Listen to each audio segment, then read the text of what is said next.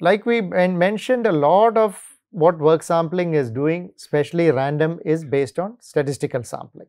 Now, when we take a statistical base, what we say is, if a representative sample is taken from a population, it will have some or all characteristics of the group. Does this make sense? Okay. Now, I am going to go through and then come back here. Now, to be representative, formal sampling procedures have to be followed, and when we go into formal sampling, it is a lot to learn and a lot to do, and it will be things like you have to specify sample size, sample time, areas. There is a lot of variables here which has to be addressed when we do formal sampling. Okay. But coming back to this concept of sampling, can you give any everyday use of sampling? Have you come across sampling in any context? Material testing.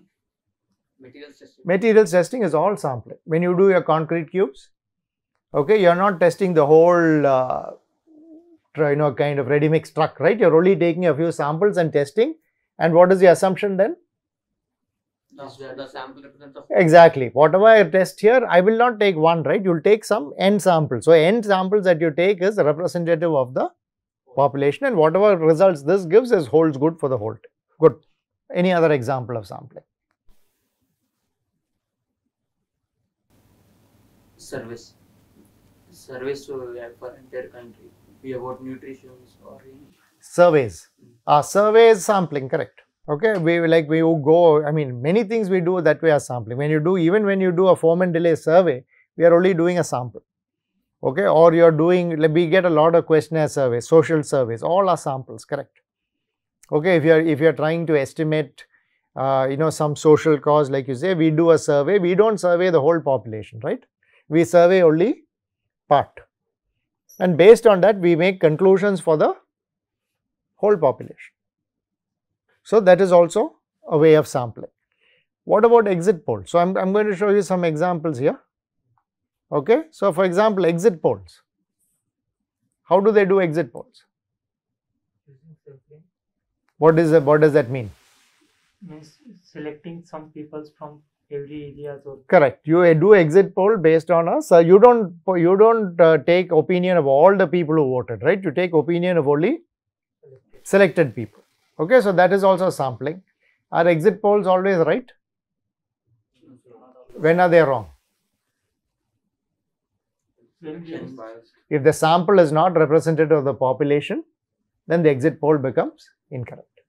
Okay, so here is a cartoon which says, okay, everyone has an opinion, everyone has a poll. If I take wrong sample size or wrong, proportion of population or wrong demography of, then I will get wrong results. So, a lot of it. So, when you do healthcare, you go for a medical checkup, you take a blood sample. Okay, what are the variables there? Or you take a COVID test. Okay, you might get it positive. There are a lot of variables. You might not take it in the right time, or let me put it the other way. They look at, they go to a area and they take random samples of people to find the prevalence of the virus, right? Yeah, sero surveys are taken. On what basis is a sero survey taken? It's a random sample and trying to indicate what is the presence of the virus in the population. But again, it's a population which we are making conclusions on, but sample which we are taking. Okay, so I guess all of you have understood that sampling means you take only a selected part of the population. If the sample is wrong, you can't make any conclusions from it. If the sample is right, with much less size of survey or evaluation, you can make conclusions for the whole population. Okay. Now, if you go back, so if you take sampling, there is, like we are seeing here, what we call the statistical based sampling, which is the formal way the statisticians will do it. If you are doing a really good experiment, this is the way you are supposed to do it. If I am doing my exit polls, if I am doing sero survey, if I am going to do, so the theory of work sampling says that we have to do proper statistical based sampling. Now, if I want to do proper statistical based sampling on a construction site, the variables are so high.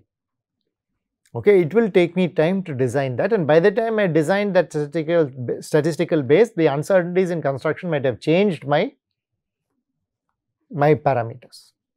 So, a lot of times, we put, I mean, it is while this is scientifically relevant, what we have found and what people have found, a more heuristic base is okay for construction. Okay, that is one. Number two, we are not trying to get so much of accuracy out of our sampling in construction. Okay, we are, look at this, the point here is we are using it as an intent, as an indicator of waste. We are not trying to make any payment decisions based on work sampling. We are not trying to make any measurements based on work sampling. It is only an indicator of waste. So, a lot of times when I go to a construction manager or a project manager and say, what is the extent of waste on your site? They are not able to give me any figure. Okay, is it high? Is it 20, 30, 40%? Now, when we do a work sample, the project manager is able to see non-value added is at this percentage. Now, that number itself is a formalization of what is either thing little, lot, more. So, that is the intent we are doing. Okay, so the reason we don't go in detail into statistical based sampling here is because of these factors, and our usage does not require this. Our usage is only as an indicator of waste, it is not as a measurement. Okay. Now, like I said, there is a lot more theory on this. Those of you who are interested should read up the supplementary material. Now, when you go to the heuristic based approach, it's not that I just go and look and classify the way I want. Okay, you have to look at timing. Okay, I cannot, for example, I have to, if my work day is from say 8 to 6 p.m., I cannot do my sampling only at 8 to 9 p.m. every day and say I am done. I have to be reasonably judicious in sampling around the clock, or I can even be selective. I can say my peak work occurs from, I don't know, 11 o'clock to 2 o'clock. And I will take my best sample at the peak work and find what the extent of waste during my peak is.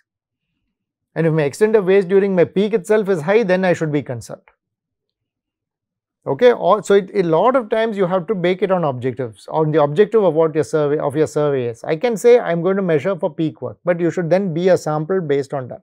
I can say I am going to measure for the whole day, in which case you have to take more effort into spreading your sampling throughout the day.